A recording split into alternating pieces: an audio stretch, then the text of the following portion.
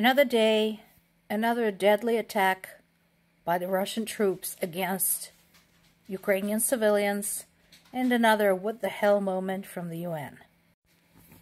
There's been a large missile attack against the city of Kryvi Rih in central Ukraine, during which at least one person was killed and 54 were wounded, another civilian target. Also, women between the ages of 18 and 60 who have any sort of medical education are required to sign up for military service and be available to called upon at any time. We already have a family member who used to be a paramedic and then volunteered to be an army medic. Her brother, who was a sniper, was killed in action a month and a half ago. If you look at the age range, this is starting to look more and more like Volume 2 of the Hunger Games trilogy. And while that is going on, while Ukrainian civilians are dying at the hands of Russian invaders, while Ukrainian women are getting ready to risk their lives on the battlefield on par with men, Secretary General of the UN, Guterres, suggested that maybe we should lift sanctions against Russia in order for Russia to rejoin the grain deal. Let that sink in for a sec. Russia invades Ukraine. Other countries introduced sanctions against Russia because it invaded Ukraine. There is a risk of worldwide grain shortage because Russia invaded Ukraine. Russia is refusing to guarantee safety of the grain ships, which are unsafe because Russia invaded Ukraine.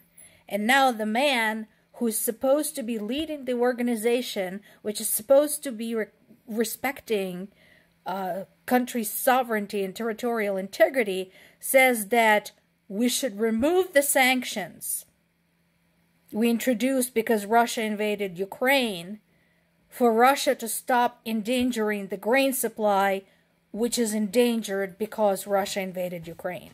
You following me with that? Both US and UK have been in the news, particularly about the war in Ukraine lately. So, US had criticized Russia's fake elections in the occupied areas. I don't think Russians are going to give a shit, but at least, you know, we put ourselves on record that we said something, which is more than some countries can say about themselves.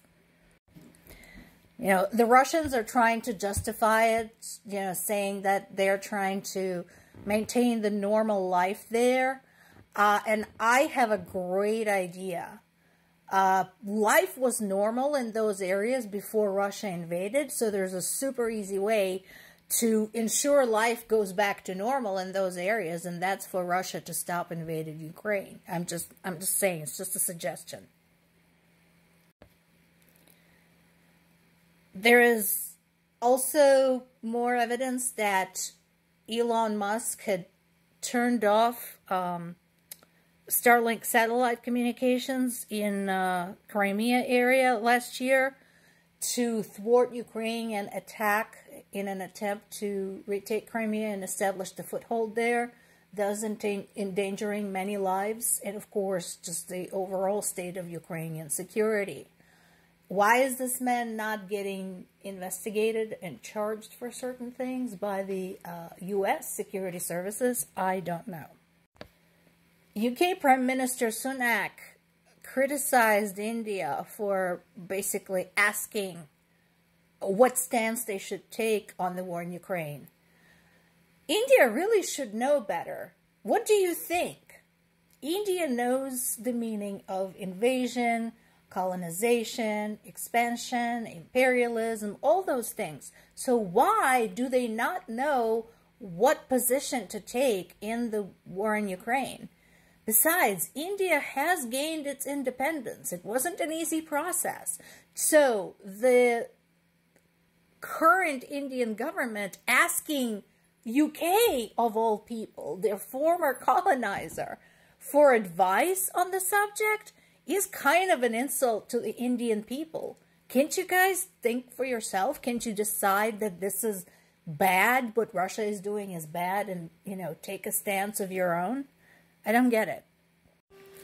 Cuba is not playing. 17 people were arrested on suspicion of recruiting Cuban nationals to fight in the Russian army against Ukraine.